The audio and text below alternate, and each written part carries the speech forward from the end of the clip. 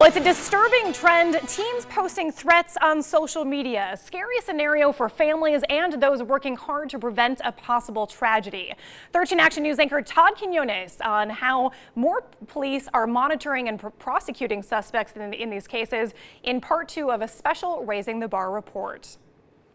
Unfortunately, myself or friends haven't really taken it seriously. Sisters Allison and Leah admit Valley teens need to be more vigilant. Most of the time people see it more as like a joke, nobody's going to actually do anything. But local law enforcement isn't laughing. There is no such thing as a joke when we're talking about this.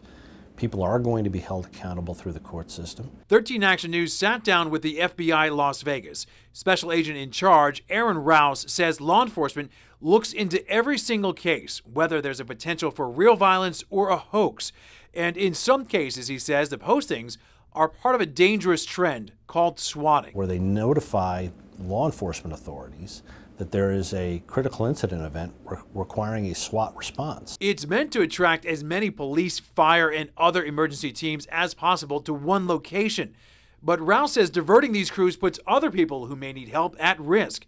And to combat online pranks or possible violent acts, the FBI is working with the Valley's Fusion Center, where officers from all jurisdictions collect and analyze data. It's also trying to work with tech companies to monitor questionable communications. Everything we do regarding monitoring or intercept has to have a federal judge say it's okay. It's not like the TV and the movies, all right? There's quite a process that goes through. Ultimately, the goal is to stop anything before it's even posted. That's why Rouse is helping spread the message, think before you post.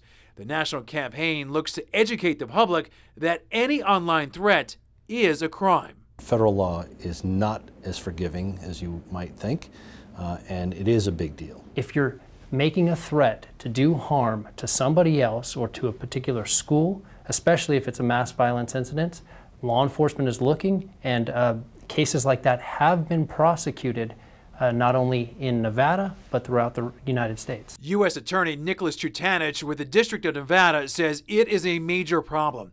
In fact, officials have already confiscated 6 guns from Clark County schools this year, the latest case involving an 11-year-old.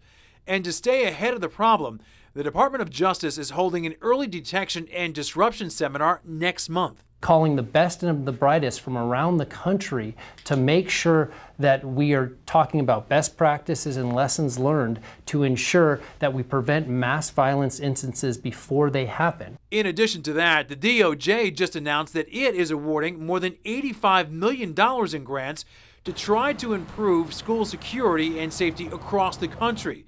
They've also dedicated resources to the FBI's Joint Terrorism Task Force and the Valley's Fusion Center. We've plugged that Assistant United States Attorney into those law enforcement resources in order to make sure that law enforcement has the ability to rapidly respond and take immediate action when a threat like this comes about. In the end, Trutanich wants anyone thinking of posting something questionable to consider their future and also what is at risk. If you don't think before you post, and you post something that is a threat, you could not only lose a potential job later in your life, but you could end up behind bars. It's a message that at least these teens hear loud and clear. We need to report that. We need to ensure our own safety and everybody else's safety, even if it doesn't involve you. It could happen anywhere to anyone. Todd Quinones, 13 Action News.